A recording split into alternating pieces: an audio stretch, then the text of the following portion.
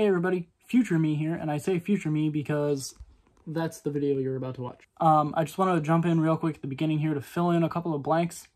So, about 6 months ago, my Mazda, this car, broke down and left me stranded on the side of the road on my way to work.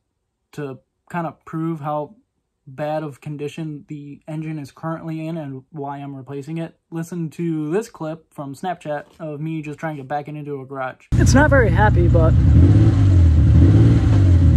yeah, it doesn't sound good. That Snapchat clip was actually from yesterday as I'm filming this part right now. Yesterday was technically day one of this whole project. We picked the car up, started taking it apart and everything like that. We got the front bumper off, we got the headlights out of the way, we took off the front crash bar, we drained and removed the radiator, and we drained the oil out of the engine yesterday. Today, where this video is going to pick up, is right after when I finally pick up the camera and actually start talking to it towards the middle, right after we disconnected most of the electrical connectors. I think there's one left that we're just having a hard time reaching right now for whatever reason. They just made it difficult for us, I guess. The intake manifold has been removed.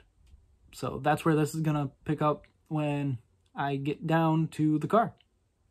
So enjoy the video. 7, 6, 5, 4, 3, 2, 1. You'll never have the sacred stone. Oh, this you crazy mother. Alright, so for those of you that may or may not know, my other car, my Mazda, is dead. I'm in my shop. So the plan is to go work on the Mazda today so I can fix it and sell this thing. Don't get me wrong, I like this car, but it's gotta go. And today's actually day 2 because I completely forgot to film anything yesterday. So yeah, I'll see you when we get down there.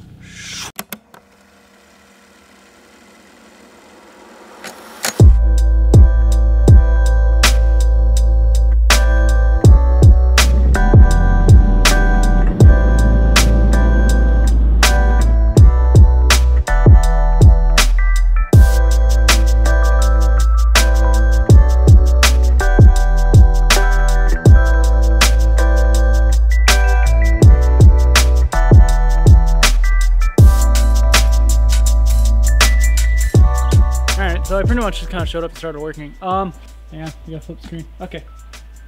So, basically, we got pretty much all the electrical disconnected, fuel rails out, everything's good, except for down by the alternator, which you guys can't really see.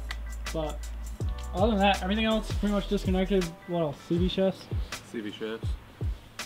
And then, once all that's done, we can move the electrical out of the way, disconnect a couple more hoses, and we can just lift it up and out and wait for the new engine to show up.